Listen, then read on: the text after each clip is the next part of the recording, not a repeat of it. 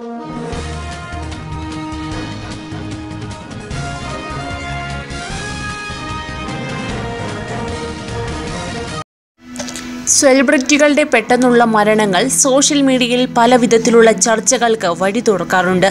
മലയാളത്തിൽ നടന്മാരായ ജിഷ്ണുവും അഭിയും മരിച്ചപ്പോഴും പലവിധ സംശയങ്ങൾ സോഷ്യൽ മീഡിയ ഉന്നയിക്കുകയുണ്ടായി.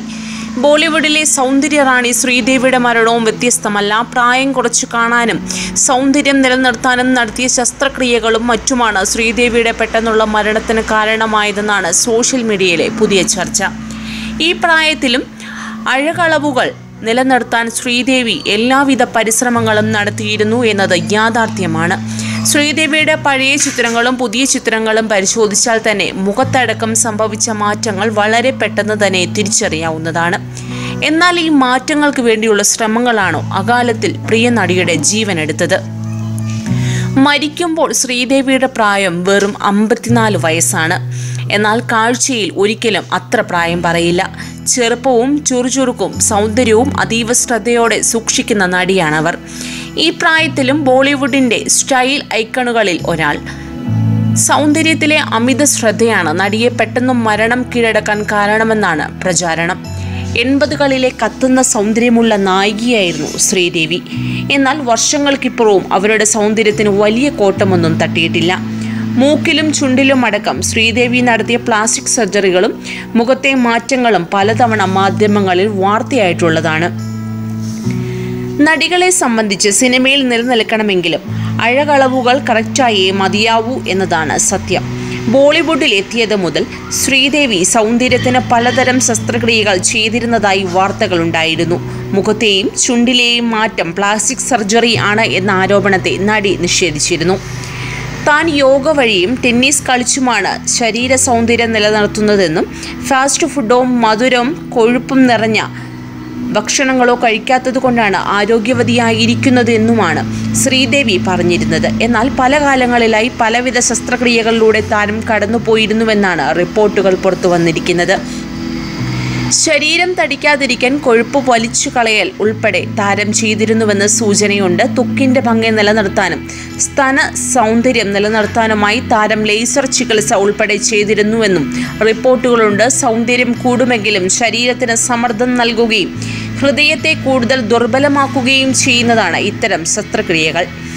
മേക്കപ്പ് ആർട്ടിസ്റ്റ് പിയാലി ഗാംഗുലിയുടേത് എന്ന പേരിലൊരു കുറിപ്പ് സോഷ്യൽ മീഡിയയിൽ പരക്കുന്നുണ്ട്. ഈ ഫേസ്ബുക്ക് പോസ്റ്റിൽ പറയുന്നത് ഇതാണ്: ശ്രീദേവിയുടെ അപ്രതീക്ഷിതമായ വിയോഗത്തിൽ വേദനിക്കുമ്പോഴും ഇതെങ്ങനെ സംഭവിച്ചു എന്ന കാര്യവും ചിന്തിക്കേണ്ടതുണ്ട്.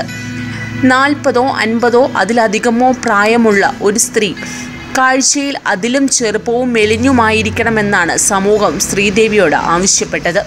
അതുകൊണ്ട് തന്നെ അവർ തുടർച്ചയായി ശസ്ത്രക്രിയകൾ നടത്തേണ്ടി വന്നു. 5 വർഷങ്ങൾക്ക് മുൻപ് താൻ ശ്രീദേവിയെ കാണുമ്പോൾ അവർ സുന്ദരിയായിരുന്നു. ശാന്തനി പോലുള്ള സിനിമകളിൽ നമ്മൾ കണ്ട് ആരാധിച്ച ശ്രീദേവിയുടെ ഒരു സങ്കടകരമായ പതിപ്പായിരുന്നു അന്നവർ.